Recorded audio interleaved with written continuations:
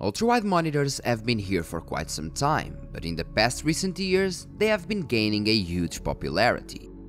The term 21x9 was firstly used by Philips in January 2009, almost 13 years ago, and it was more of a marketing move. The correct format should be 64x27, but that fraction could be reduced to 7x3, and manufacturers wanted it to seem like an evolution of 16x9 instead of one coming from the 4x3 aspect ratio, so they called it 21x9, which in reality is 21 1/3 for 9. The first LCD television to be released with this aspect ratio was the Philips Cinema 21x9 TV, and it was released in 2010 with early reviews calling it one of the coolest TVs to enter the market for some time. Philips was rapidly followed by other brands such as Vizio, LG, Samsung, and even the Chinese panel manufacturer BOE, setting up a future trend.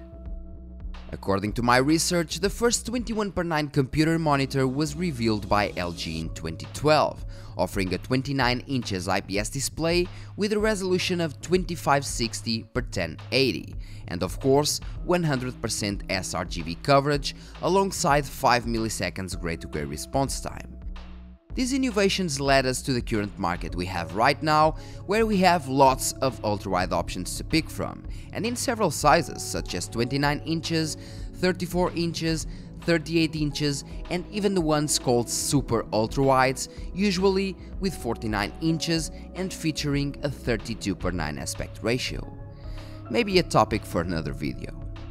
Overall, what really made these monitors gain such popularity was their improved working capabilities due to having way more horizontal space, and of course, the immersion they brought in gaming scenarios compared to the commonly used 16x9 aspect ratio. I myself started transitioning to ultrawide aspect ratio some years ago, and from the first moment I used one, I was sold. Sold to the point where all my computers are now having ultrawide monitors. There's so much more space to use, and it improves the overall workflow, being it using several documents opened at once, programming, or even editing videos. And if we think about it, even the recent smartphones use something closer to that, which is usually 20x9, and everyone loves it. And that is exactly why I'm bringing this video, to show you how ultrawide monitors are the way to go, and what you have to win or lose when getting one. For today's sponsor we have GVG Mall, where you can acquire your Windows 10 Home serial key for only $16, and using my SKEG discount code will get you 20% off, making it only $11.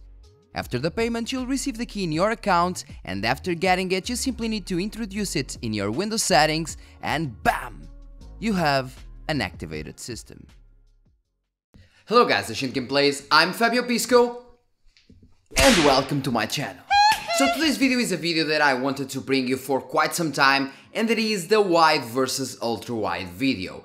So, in this video I want to show you several things. The first one is the field of view comparing the 16x9, the wide, versus the 21x9, the ultra-wide one. I want to show you how much you can get from going to a 16x9 monitor to a 21x9 one, okay? The difference is big in terms of field of view and actual usability. But that's not my main focus. My main focus is for people that are actually trying to find out how much in terms of performance they will win or they will lose changing resolutions. For example, people having a 1080p monitor, they want to know how much performance they will win or lose, most likely lose of course, going to a higher resolution such as 1080p ultra-wide, for example, or going from a 1080p ultra-wide once again back to 16x9 to 1440p.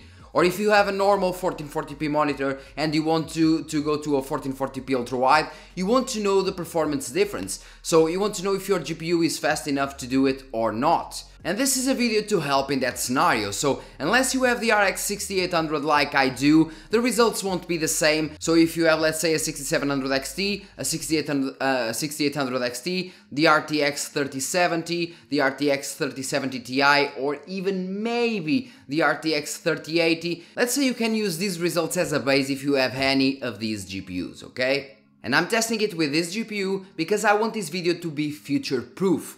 And the next generation GPUs, the mid-tier of the next generation, will most likely perform the same as the RX 6800, and that's exactly why I'm using this GPU. And well guys, let's just not make this longer. Don't forget to like, subscribe and share this video, and let's go to the results.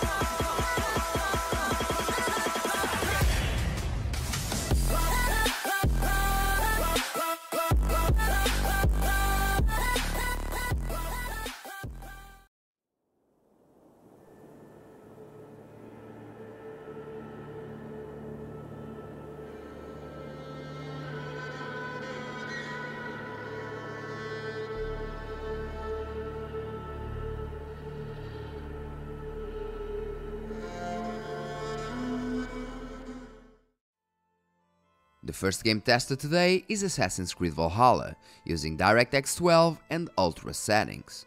As you can see with the 6800, the difference from 1080p to 1080p ultra-wide is considerable, with 17 average FPS lost in the way. Going from 1080p ultra-wide to 1440p isn't as big as before, but going once again to its ultra-wide variant decreases the FPS count in around 17 average FPS, once again, which is interesting. As for 4K, we get a massive performance hit, but that's quite normal since we have way more horizontal pixels and way more vertical ones, so nothing new here. Hole hidden behind that poster that leads to the real world. We all feel safe in that room. But sometimes something crawls out from behind the poster. And the ones that see it happen freak out. Now we have Remedy's control also using the X12 and high settings, which are the maximum ones apart from ray tracing. In this game we have two different things compared to AC Valhalla. The first is that we have way more FPS at lower resolutions, and the second is that the FPS values drop much more as the resolution goes up. While at 1080p we have 174 average FPS, we have a big drop of almost 30 average FPS by going to 1080p ultra-wide. Going to 1440p, we have a drop of almost 30 average FPS once again, and going from 1440p ultra-wide to 4K, we have a drop of 34 average FPS, showing us how much this game can be resolution intensive.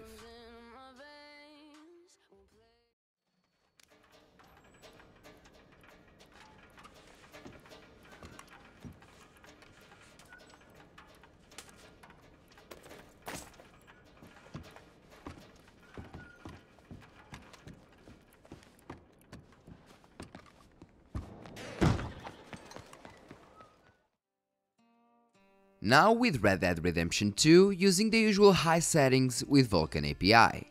As you can see, we're only using high settings, but for a game as heavy as this one, I think that our results are everything but bad. At 1080p we have an average of 151 FPS with 90 FPS in the 1% lows. As the resolution goes up, we can see that the 1% lows only decrease their values a bit, and that even the average FPS numbers are quite acceptable, since even at 4K we have an average of 74 FPS.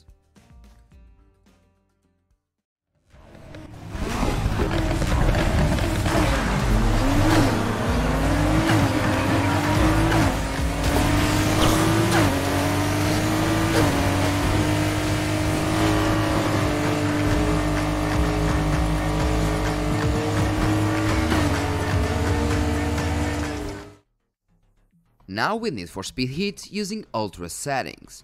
I think that all games can benefit from having the higher field of view presented in ultra-wide monitors, but in my opinion, racing games are one of those that really bring a much better immersion by being played in an ultra-wide monitor. Now, in terms of performance, you must be asking yourself why the results are more or less the same apart from the 4K ones, and that is due to a CPU bottleneck.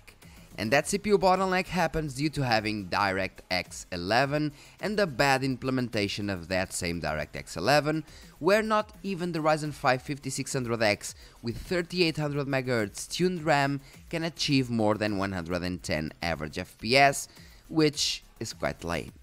But it is what it is. Let's hope the new Need for Speed brings DirectX 12 and well implemented.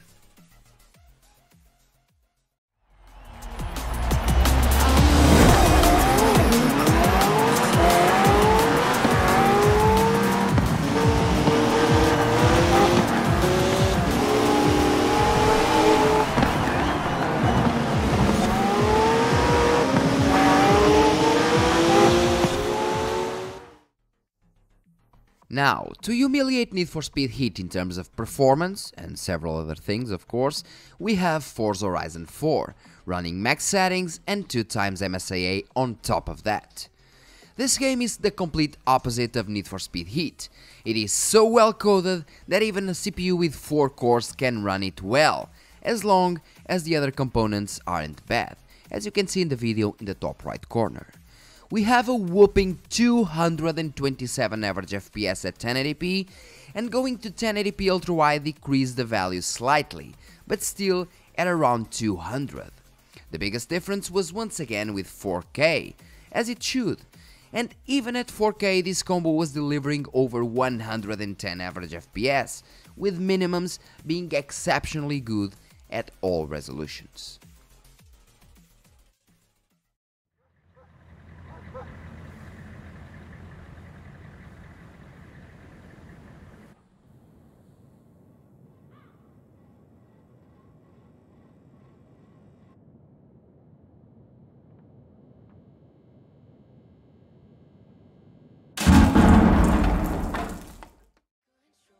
Moving now to online shooters, we have Rainbow Six Siege, using Vulkan API, Ultra settings and 100% render scale.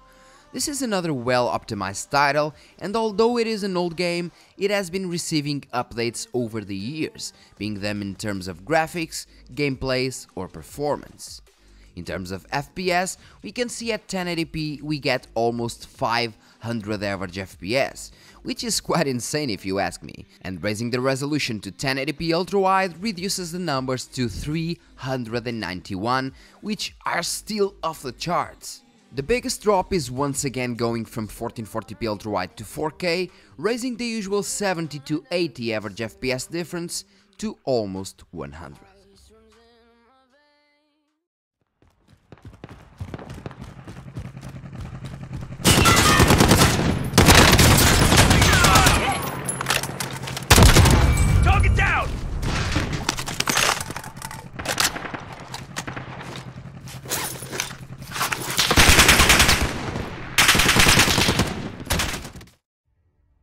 Now we have the always asked for Call of Duty Warzone using max settings with ray tracing included.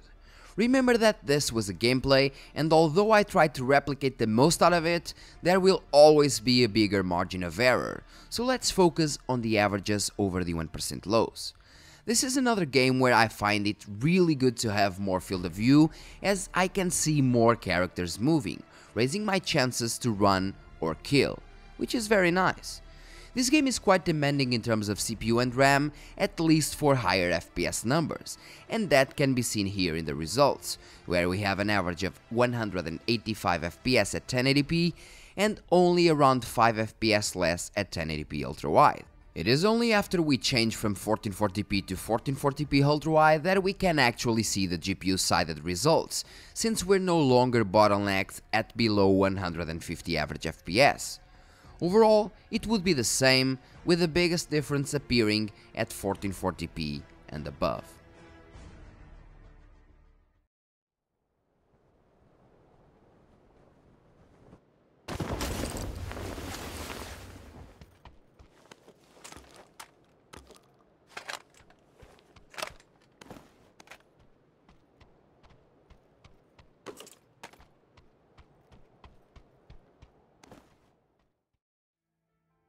Getting closer to the final line, we have PUBg using ultra settings.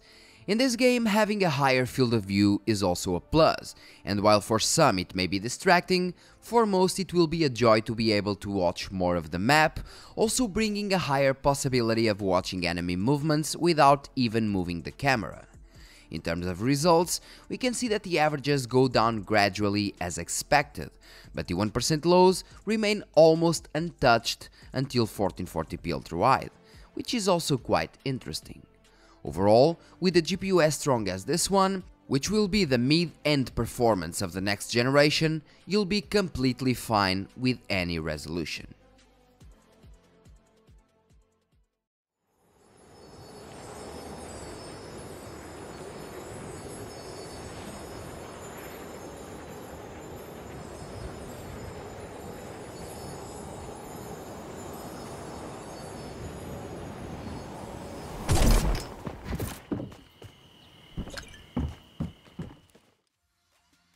The final game tested today is Fortnite, using DirectX 11 and Epic settings. As you can see, 4K is not presented here since my native resolution is 1440p UltraWide, and this game wouldn't support using 4K unlike all the other ones. As you can see, Fortnite is now heavier than PUBg, who would have thought? And even this card struggles to get 100 average FPS at 1440p UltraWide. The 1% lows though are more or less in line up to 1440p, and it is once again only at 1440p UltraWide that they do have a slight decrease. Interesting. Let's move on.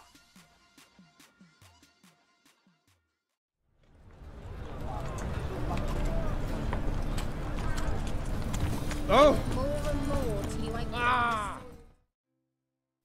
To finalize, we have a chart with the 9 games overall performance, including FPS numbers and percentages. This because you asked for it. Across all games, we can see that the performance drop isn't that big, and it is actually pretty consistent, with only 4K being an exception. But that is once again quite normal, since it has way more pixels than 1440p UltraWide. Percentage-wise, in averages we have a 13% decrease going from 1080p to 1080p UltraWide, 10% going from 1080p UltraWide to 1440p, and around 14% going from 1440p to 1440p UltraWide, having 4K a decrease of 44% relatively to 1080p. So don't be afraid to change to a ultra-wide resolution even if you have an RX 6700 XT or the RTX 3070. Although things change a bit in the lower end cards, so let me know in the comment section if you want to do a video like this, but to a lower end card like the RX 6600 XT. Well, as you can see, the results are self-explanatory, and with a GPU as fast as this one, which will be the mid-tier of the next generation, I suppose, according to some leaks, the thing is that the performance drop isn't much, at least going from 1080p to 1080p ultra-wide, or even from 1440p to 1440p ultra-wide, which is a higher drop in most games, but the biggest one is going from 1440p to 4K, which has more vertical and horizontal pixels. So if you have, let's say, a 1440p monitor and you have a GPU as strong as this one or close to this, if you want to go to 1440p ultra-wide, you can go to 1440p ultra-wide without thinking much of it, because your GPU will be able to play most games at 75, 80 or even more FPS, depending on your settings of course. But even at max settings, a GPU like this one can play perfectly at, let's say, 100 FPS most of the games at 1440p ultra-wide. Most of the games. And if you can't reach those 100 FPS, you can even decrease the settings a bit and just to reach that point. Or if you have a 75Hz monitor, you can just push the settings to ultra and still enjoy the 75 FPS. So as for the positive points of ultra-wide, it's basically its field of view due to having a more cinematic aspect ratio, 21:9, so the field of view is way bigger, as you can see in the tests. So you can actually see more of the map while playing, you can see more in the screen, you have more info in the screen. So unless you are really competitive and you want to play at, let's say, 4x3, this is a must. I get more information and I love it. For example, on Red Dead Redemption 2, I love to play at ultra-wide because I get to see those landscapes way more than using a wide monitor. And the same applies to almost any game. So in my opinion, you can enjoy way more gaming using an ultra-wide monitor comparing to the casual wide one.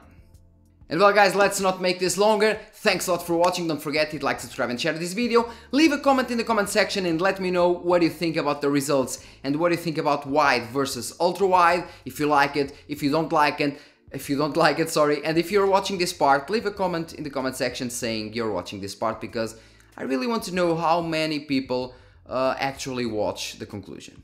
Thanks a lot and see you in the next video.